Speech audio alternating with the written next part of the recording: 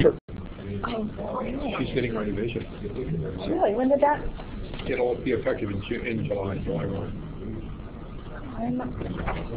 That's good. Small world, huh? Yeah. I think I had heard that.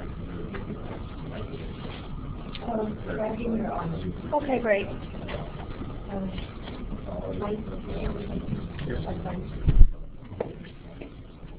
All right, so you want to put that in your lap so you can still have the other video? Sorry, technical stuff. She's got to train the PowerPoint operator. I don't know.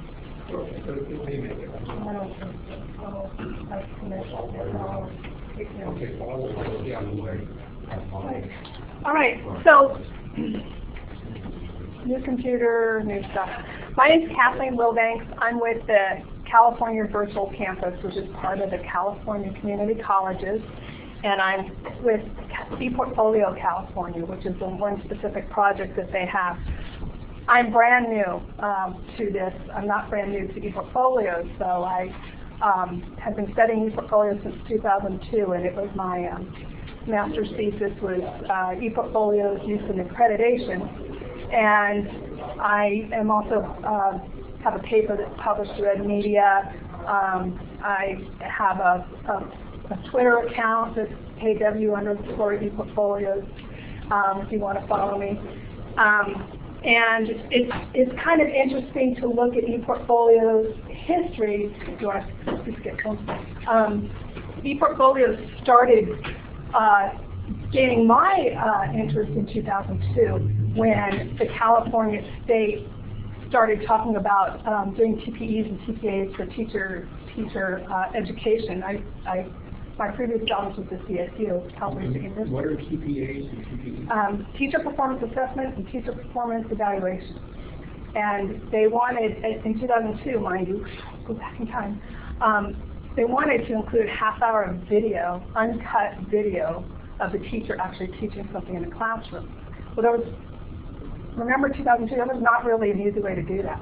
So ePortfolios, TaskStream and LiveText were the two that were mainly used back then, and they had the ability to have different assets within the repository of sorts, and that could include video.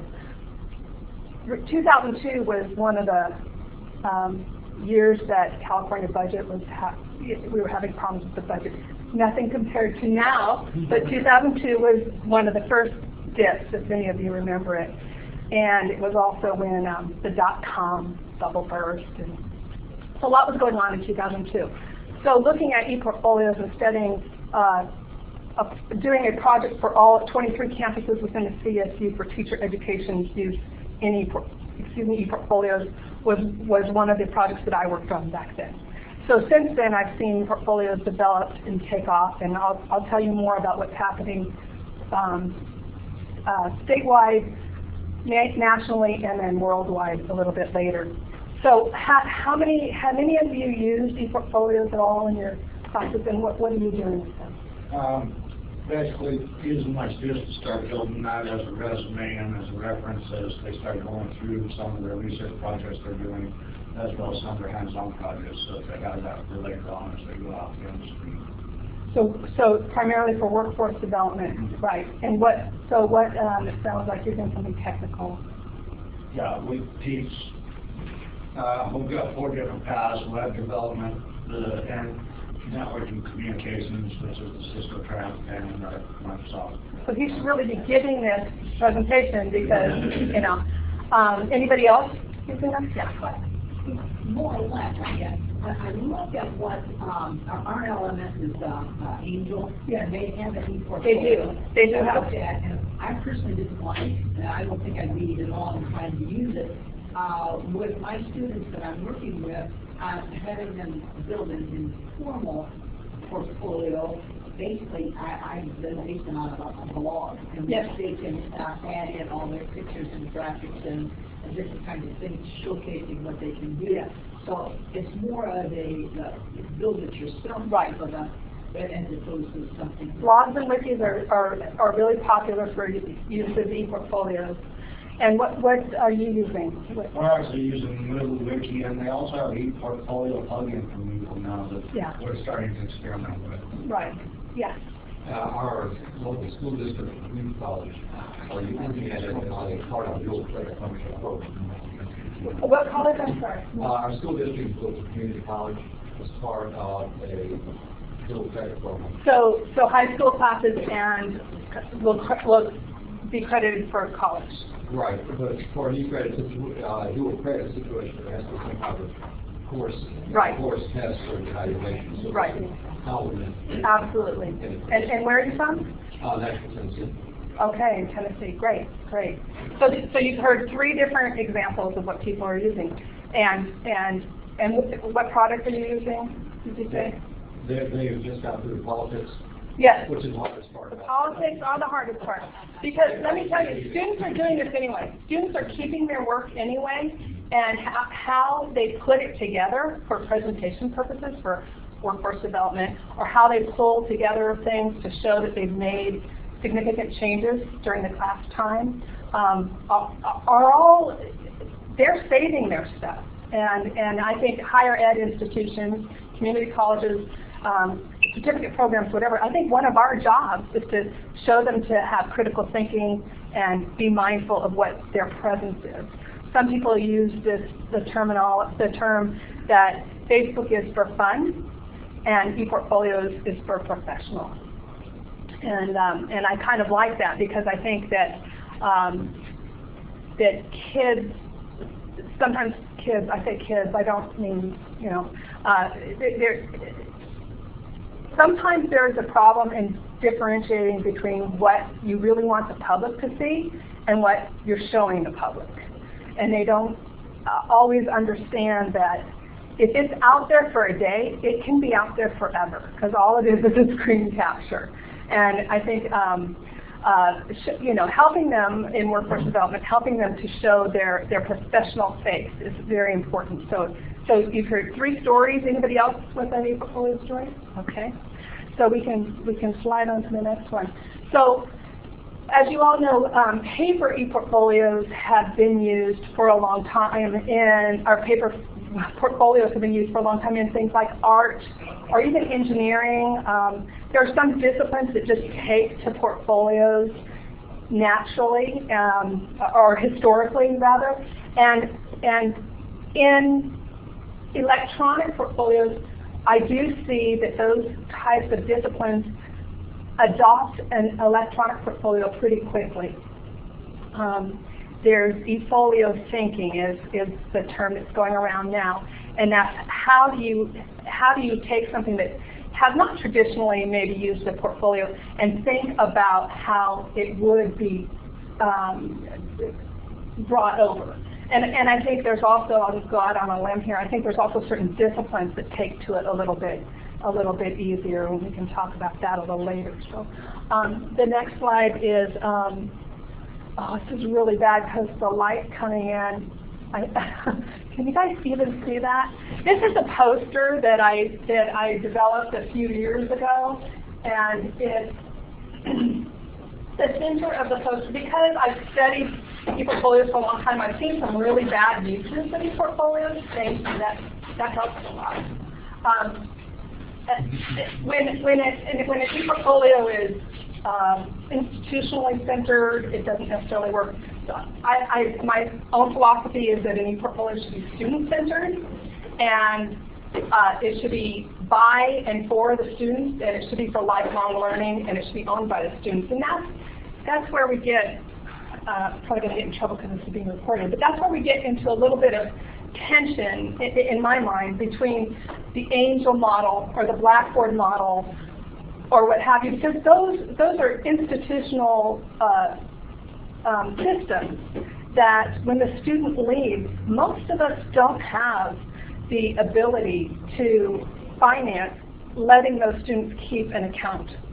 And you know, I was at a panel presentation by students who had built ePortfolios using Blackboard, and it was a senior project, and they were all so proud of their portfolios, and they were going out and excited to be using them as a having a traditional resume, but then a link to their portfolio. And they found out during the presentation, because somebody from the audience asked, so what happens when these students graduate and leave? And that's when they found out that, well, we don't really know. And so you saw 4 students very upset because they had worked so hard on their ePortfolios. Which is another pedagogical thing. I think that the sooner you give students an ePortfolio tool, the sooner they'll start using it and realize that it's for them. And they'll use it whether you push them to use it or not, because they'll store things on it, and depending on how you do it. But again, a worst case scenario, I have a friend who got her master's in library sciences from a close by institution, and the last semester of her master's, she was told she had to put together an ePortfolio. She had one class, the last class, the culminating class was putting together the ePortfolio. That's not how an ePortfolio should be. It should be growing with you as you go on. And that's, she hates ePortfolios. She doesn't even want to hear about an ePortfolio. She literally, if this had been a binary ePortfolio, she would have been over at the bonfire burning the ePortfolio, So that's a real sad case. So they should be student-centered. Many of them are repository models where the students can go in and put their stuff on, I like to visualize a bookshelf. So they do a project, they come and they put it on the bookshelf, and they put that project on the bookshelf. And then they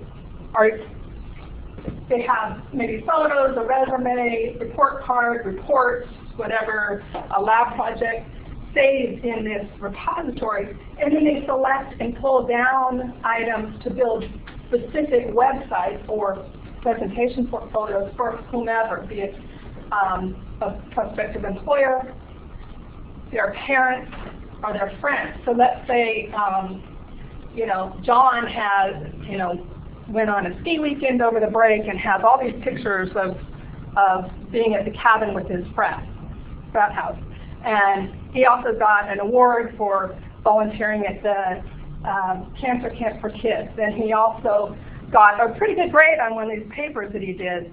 And then he's done some other volunteer experience, and he wants to put together a resume for applying for a job.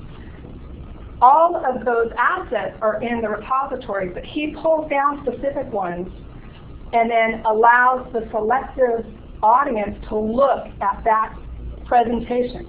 So he certainly does not want his mom to see the pictures of the frat house party at the top, right? And he doesn't want the prospective employer to see them. But the frat house doesn't really want to see his certificate for volunteering at the cancer camp for kids. So he gets to build a specific space for each of these audiences. But all of his stuff is still on the bookshelf. That's a quick description of an ePortfolio if you're using a repository model. Now, we heard about blogs. Blogs wouldn't be like that. Blogs are a one-stop shop.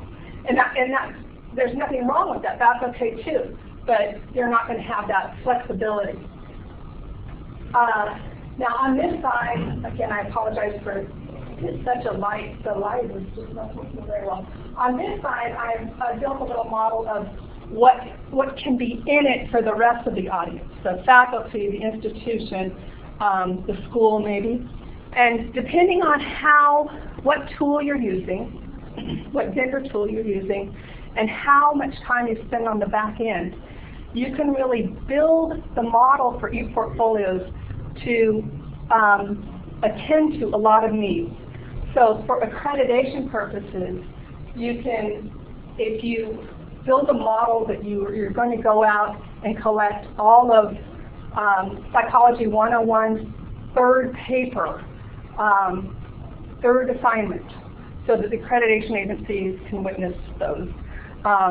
You have to do it in a certain way on the back end of the portfolio tool. And institutional departments, classes, and it goes all the way down to assignments. And I have another slide that I'll show you that can describe that a little bit better. Okay, next slide. So you can use portfolios in a variety of ways, but here's resumes, establish program standards, encourage self-reflection, employer and staff feedback, and then across the portfolios, remember on the poster, that right side, across portfolios you can evaluate program impact and assess factors leading to success. So there's almost two schools of thought. And can you go to the next slide? And then we have benefits for students, faculty, and institutions, which I've kind of covered, so we'll go to the next slide. I want to make sure we have time. So again, for ePortfolios for students, about 8 years ago, there was a lot of talk about teaching and learning in portfolios and reflection. So ePortfolios became a subject that a lot of people who were really into reflection embraced. Helen Barrett, who's a big ePortfolio person, Helen Chen from Stanford, Tracy Pennelight from back east. They all really like the reflection part. So a student puts on their bookshelf all these assignments, and then let's say he has to, again, the professor from Psychology 101 says, pick 2 assignments, and I want you to write a piece reflecting on them and what you learned off of them. Or even for a master's, you have to do a reflection of all the work you've done. So some people really like ePortfolios for the reflection part. My previous life was in banking, and 20 years in banking, private industry, and I worked with a lot of the auditors. And when the auditors, fortunately, I got to work with a bank that was brand new. I was the 13th employee, and we grew to be 250 employees. And mergers and acquisitions took care of that. But we got to work with the auditors right from the get-go and say, what do you want? And technology had gotten to a point where we could have technology do a lot of the collection. But when I came into the CSU and saw what people went through for accreditation purposes, I was astounded because I saw some of the best professors pulled off of teaching in order to work for 2 years on getting ready for accreditation. And I said, wow, is it a surprise? No, we know for years it's coming. Wow, but you wait. Why do you do this? Well, this is the way they've always done it. Well, don't you know what they're going to collect? Yes, we do. Why isn't this done electronically? I'm just stunned because I also, being in business, look at the return on investment and the cost analysis and say you're taking one of the top professors out of teaching for 2 years. You have to hire somebody else. You're taking other staff that's good at what they do off of what they normally do to put them on the accreditation team. You have to hire in a lecturer. You have to hire in temporary staff to take care of the office work. Where's this money coming from? Oh, it's cost of business. Well, there's also the underlying, and I've seen this myself with my middle child who's taking classes, and his senior professor, he's in his senior year, and the senior professor was pulled off and is working on accreditation. So he's never going to get to learn from that professor. It's his senior year. He's missed out on the reason he went to that school. So it just seems like there could be a lot more planning and mindfulness. So here's for students. You can reflect, you can share, you can collect, you can evaluate. So collect, reflect, and evaluate are you hear those 3 often used with ePortfolios. So next slide. Thanks. So for faculty, and I have a little chart a little bit later. These bullet points come from both talking directly to faculty who have used ePortfolios in their classes and faculty who are getting ready to use it. So some of this is speculative and some of it's proven. And again, I'll show you the results of a survey that we did. So increasing achievement, helping with assessment, these are benefits for faculty. Next one. So this is the survey we did. This is survey was done in spring 2009. ePortfolio California is through the California Community Colleges, California Virtual Campus, and we currently have first-year program with 23 different campus sites, and not just community colleges, but K-12, community colleges, UCs, and CFUs within this. And we surveyed, this is in a year, we're doing 50 different classes. The faculty, these are faculty who have used this, and they said it improves their assessment of student work, provides feedback, and allows for peer feedback, and makes learning more visible and increases student engagement. This is their reports on what's happening with their use of ePortfolio. And then increasing 21st century skills, which is the ICT stuff, right? That's the gold one in the middle. That was the highest ranked asset to go ahead. Yes. So ePortfolios for institutions, I talked to you before about accreditation. We can skip on. And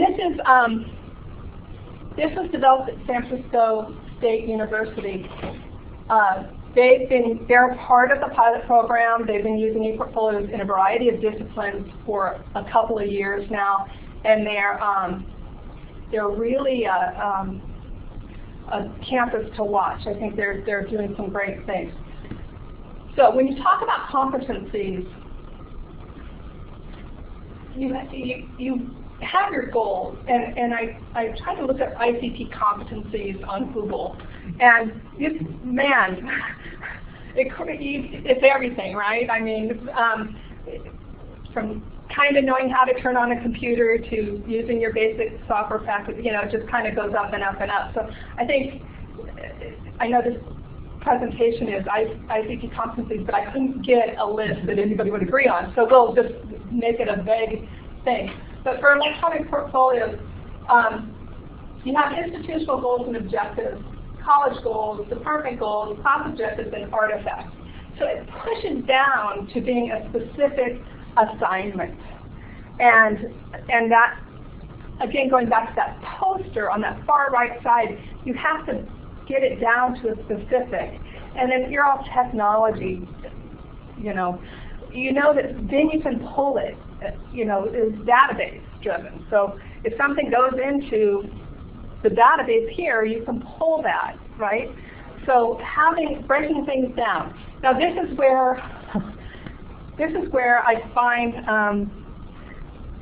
institutions, departments have some issues. I was facilitating a department's use of ePortfolios, and we were talking about competencies and requirements, and sitting the people in a room and just talking about who's doing what.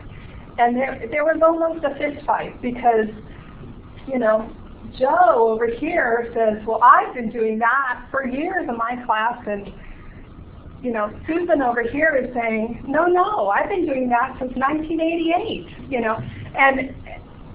and when you start having those discussions, they're not about ePortfolio.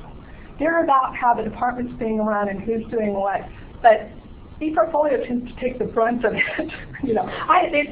Susan and Joe are both leaving saying, I hate ePortfolios, and it has nothing to do with ePortfolios. So knowing what the goal is, and today I went, earlier this morning I attended a presentation by Steve Wright. I don't know if any of you went to that, but he was saying that he works with community colleges now too, new like me, and he had a survey done of, there are 111 community colleges in California. There are over 400 multimedia degrees or certifications you can get within those 111 campuses. And he says, how can you go out and promote your students who take multimedia, when you have 400 different products, and how there's a gap between the competencies. You can't have 400 different certificates and degrees and have consistency and competencies. So when you go out and talk to the legislature about your programs, it's kind of a mishmash. So, you know, he brought up competencies and the consistency of competencies.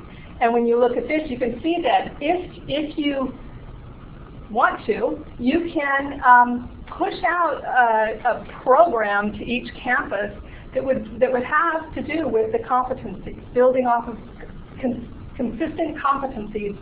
We're not saying how to do it, we're just saying that these are the competencies. Here's the ePortfolio template that we want people to fill out, and assure that there is some consistency in that. So I thought it was interesting how that tied in. Okay, we can go on. Back in February, we had a day of dialogue at Westfield Center at San Francisco State's downtown campus, which is where you are all at this morning. And we recorded everything, video recorded everything, and then we archived it on this website. And within this, you can watch a very good presentation by Kevin Kelly, and he talks about mapping, that thing that you just saw where you take the goals and break them down into an artifact or an assignment. And I do not see the URL here, but it's on my card. And Kevin and San Francisco State in general has agreed to allow all of their documents to be here for you to download. So there's the mapping ePortfolio documents as a PDF, case studies is a doc, and exercise and worksheets are docs. And you can go on this site and watch the video and download those documents and have a workshop at your own institution. These are my cards, and I apologize. They're printed at home, and my printer didn't like the cardstock, so they're a little bit off. But on the back is the value. On the back are the resources that I'm referring to today. So I highly recommend you go look at that website. That's the Teaching Commons website. It starts with Teaching Commons, so you might want to mark that on the back there. So, just a quick question about these resources. So the very first one you had mentioned already, Eportfolio California. yes. Is that, just describe that a little bit more? Yeah, that's the project that I'm new to, that I'm working with. It's been around for about a year, a little bit longer. And the first year concentrated on getting a couple of vendor products out to different constituents from K-12, community colleges, CSUs, and UCs. And then we're entering the next phase where we're going to go out and see what they're actually accomplishing with them, who's using them. Remember earlier I was saying there's some disciplines that tend to take to them. So I'm anxious to see how that was not a study. That was my own thoughts of how it's going. So I'm anxious to see how the study is going to go. So ePortfolio California, and I'm going to talk about that a little bit later too.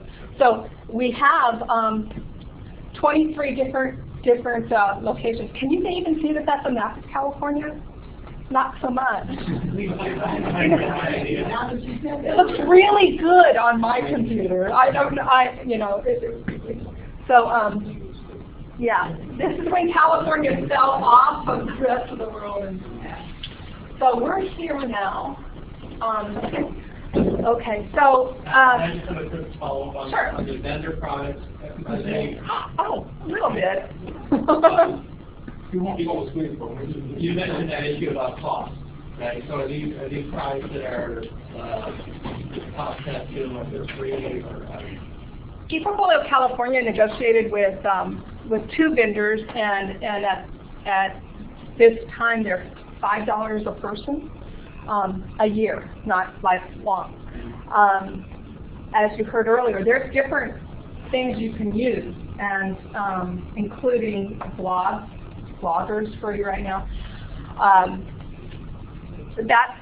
That's not a repository model. That's not a lifelong repository where they're going to be able to get it. Google Docs, Helen Barrett, who I do not have her site on here. I think it's www.eportfolio.org. I'm not. If you Google Helen Barrett, she has tons and tons of information up on her website, and it's really an ugly website, but the information is really good. There's a mic up here that I keep covering. She's really good, and because she talks about the Google Docs thing. Now, again, on Google Docs, you can achieve that left side of that poster with the students and the students being able to pick things and then make a Google site out of it. But you won't have the right side, that faculty institutional support in terms of a database model where you can pull things out of. We've talked, somebody has talked to, I say we, when I say we, sometimes I mean the ePortfolio people of the world. I think, talks with Google in terms of trying to develop something that can be Google-based so that the students can have it lifelong, and then allowing the institution to go in and gather data would be really nice, but it's not there yet. So, next slide. So, LaGuardia in New York has gotten FIPSI grants and a lot of money in FIPSI grants, like millions of dollars in FIPSI grants. And they have been using ePortfolios in LaGuardia, which, is anybody from LaGuardia? That would be amazing. They did a study, this is a 2005, so they've been using it for a while.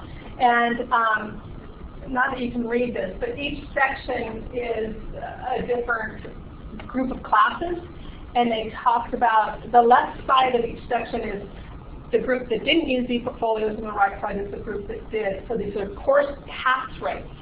So you can see that ePortfolios contributed to kids passing the classes. So San Francisco State's doing some great stuff. LaGuardia is doing some great stuff. So we can move on. I'm going to talk about that. Okay, internationally, Scotland, Ireland, New Zealand, Australia, Hong Kong, I think, Singapore are all ahead of us, ahead of the United States in general with using ePortfolios.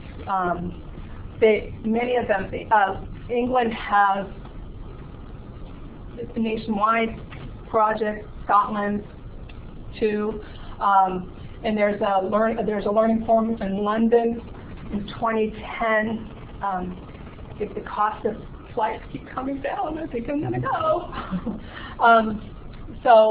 But there's stuff happening, and I was at EdMedia earlier this summer, and the international interest in ePortfolios is just incredible.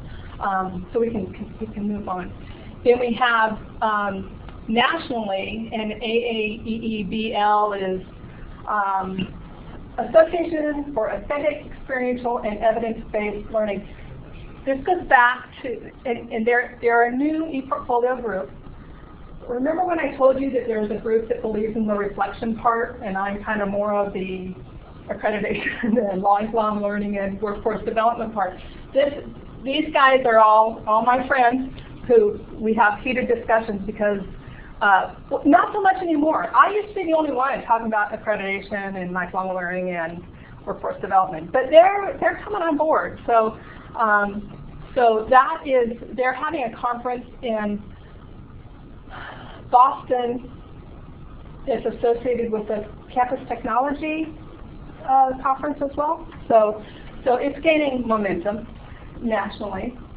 And then there's also EPAC, which is on the back of your thing. That's Helen Chen and Don Edelson are EPAC folks, and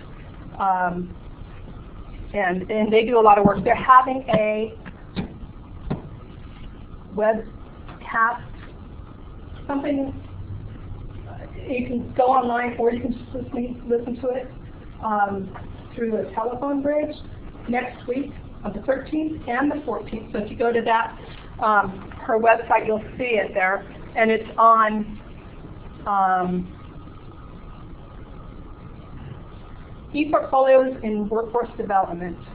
And she has somebody from the United States talking about, an institution from the United States talking about how they're using ePortfolios for helping their students find jobs. Maybe it's somebody from your institution, I don't know. And somebody from Canada or London maybe.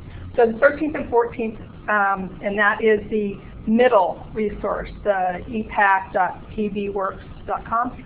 That should be up, the announcement should be up there now. So I highly recommend you do that. I think they're at 11 West Coast time. Then this site, this is EPAC International. This is International National Coalition for ePortfolio Research. And again, I apologize for this. This group has grant money, and they have cohorts, and there's cohort 1, cohort 2, cohort 4, and cohort 5. And they started in 2002. Cohort 1 was pretty much United States folks, and then 2, 3, 4 for sure was all like UK and New Zealand and all that, that cohort.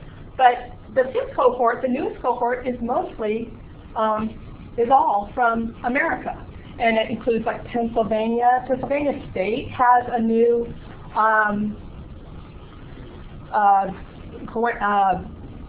project for ePortfolios used statewide. Minnesota has one. They've had one for a while. So ePortfolios are gaining again in popularity and discussion.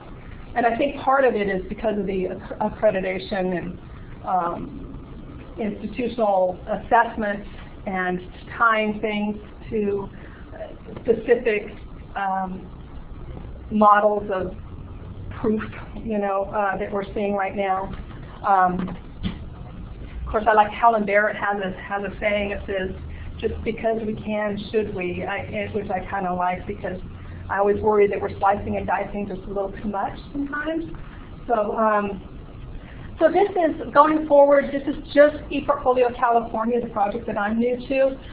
We are going to evaluate what we've learned. We are looking into interoperability. So this is currently a little bit of a question as to when students save things in that repository model, can they then pull it and take it and plug it in elsewhere? So, for instance, if you have Blackboard and you have the ePortfolio model in Blackboard, and you have students who have been storing their stuff in their Blackboard ePortfolio and now they're graduating, can they in fact take all that stuff off on a flash drive and go over and say to TaskStream, I want to start paying for TaskStream now, plug in, there's all my stuff, yes, I'm going to pay you $60 a year and have my portfolio. It's not happening right now. So this is PESC. Is anybody familiar with PESC? Yes. Is there a file format? No. Most of them are whatever, they support whatever format you have in. Is there MP5 now? MP3, now there's MP5? I know this is XLB.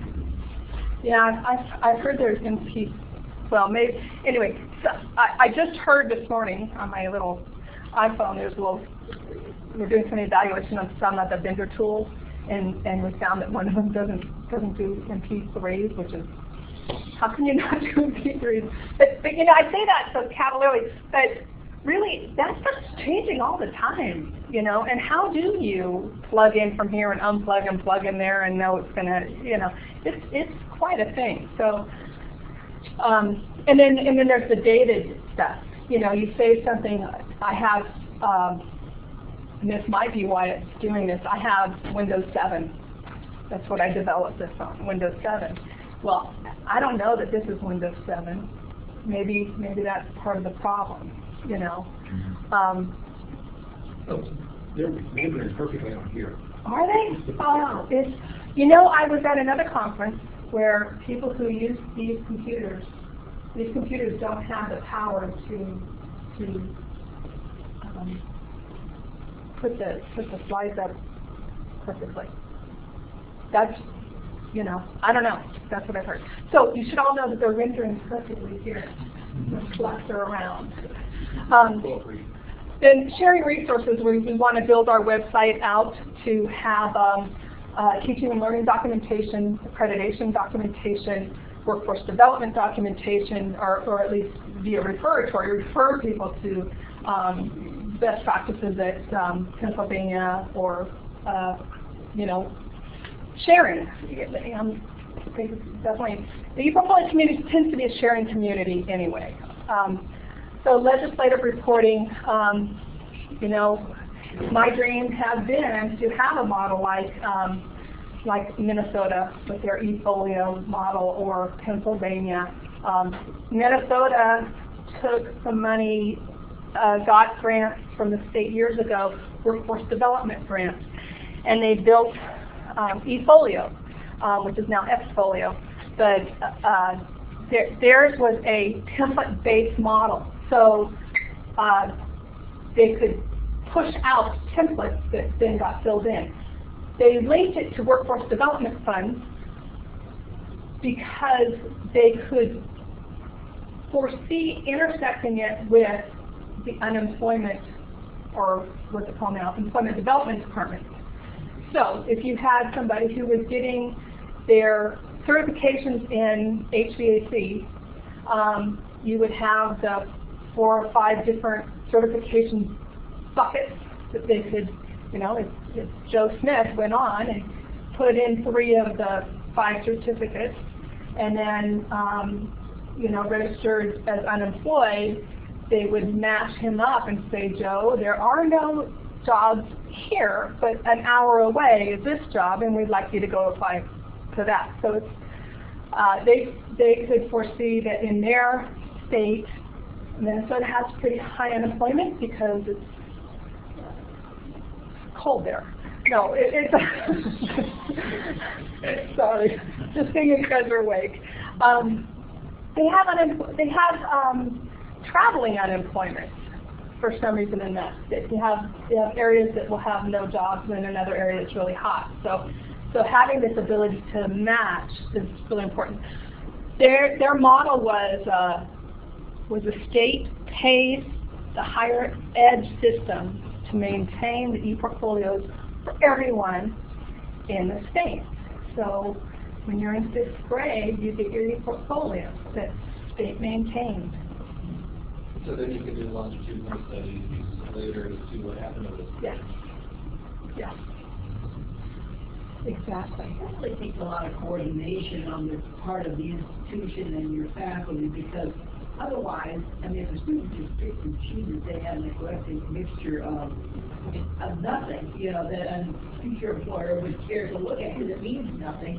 A student doesn't know how to pull together the right kind of material that will help them to get a job or get into a college or whatever. Right.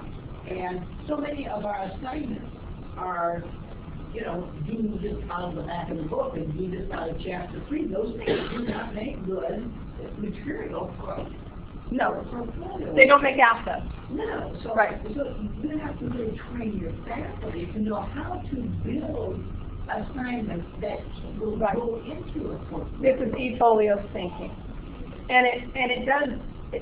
You know, you can look at a lot of different pieces of ePortfolios, and this is one that is fascinating to me because I have 3 kids in college, and when they tell me stories about certain classes, I think, well, why didn't they just do this online?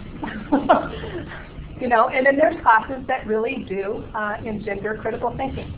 But you're right. If you say the kids, you know, pull together stuff and can go present it anywhere, going back to the model that they get it young, or they get it early, or you know, they get it, you know, they're entering as freshmen and they get their login to their student site and they get their ePortfolio at the same time, each class they use that in is an opportunity to teach them what shows their growth or what shows their accomplishments. And that is our job. And I think that's our job with or without ePortfolio. And getting them to get a job. Everybody works. Well, almost everybody I know works. And I'm also the Sonoma County Board of Education. I'm a trustee for the Sonoma County Board of Education, so I have K-12 interest as well. And when I put on my K-12 hat, and then I put on my community college hat, and remember I used to wear a CSU hat, and hear all this stuff about, we don't want to teach them workforce development. We'll get into trouble because they're not going to go into the workforce. They're going to go into college. Well, they're going to go into the workforce eventually. And the sooner you kind of teach them how to have that critical thinking and how to present themselves professionally, the better off they're going to be. And maybe they're going right into college, but maybe they're going to need an internship right away, or what have you. It's our job to teach them that, and I don't think it's always think that. Yes. I just have just a comment, which is one. I've done this with with groups of faculty, and I'll ask them, what are the characteristics of a good learner? And they'll list all the characteristics of a good learner. And then you put down next to it, what are the kind of personal skills you need to succeed in employment? And they're the same. So there's really, I guess I reject the idea that by providing workplace kinds of skills, where that those aren't things that lead to success in college. I agree with you, and I think that when we hear about, again, there's that divide. There should not be any divide. They should still be doing critical thinking of their own work and reflecting on their own work and getting ready and coming on time and dressing nice and brushing their teeth and being ready and listening to instruction. So I don't know what happened when, but something happened to get us to divide those. One epiphany I had at one time was that a lot of us don't believe we're part of the workforce. Oh, that's strong. It's interesting. So it's that book that do what you love and the money will follow, yes. Right? Yeah. Are there privacy issues? Yeah, there are privacy issues in terms of, now remember if you have 18 or over, what they put out on the web is their business. But there are privacy issues with K-12, mostly. And there are ways to do that. ePortfolio or ePortfolio from Minnesota has that pretty well down because they do offer this. You get it, if you live and breathe in Minnesota, you get an ePortfolio. So they have. But I would think as an adult, I'd want to be able to control who has access. Right. Well, that's the poster that I showed you down at the bottom was secure and selective access. So that repository part is private, and then you pull selected stuff, build a site, and then you can invite people to look at it or make it open. So the owner has exclusive control? Depending on the vendor product. Depending on a blog, what depends on what blog. Some blog things have a password protected thing. So it really depends on what you're using. ePortfolios is in here is kind of a philosophy, right? So next one, yeah, and these are the references that again are on the back of the card. Yes. I really enjoy your presentation, but every time I hear an ePortfolio presentation, I still don't know how to do it, what's really in it, what the relevance is. You talked about all the benefits of it. Yes. But it's still very amorphous to me. Yes. What it is. Thank you. Thank you. Thank you. Well, I am, but my school's in Blackboard, and they're giving me a I phone about think using that you can always do that because it's a blog or I use 7 Thank you very much. Thank you very much. Um, go from Google Center, Is it's it, slower. what is it, and who gets it? And I think It promotes creativity. that it's one of those But it is we're slower. not going to get other definitions. Well, I think other, because I think it's kind of like saying, I got my own server on.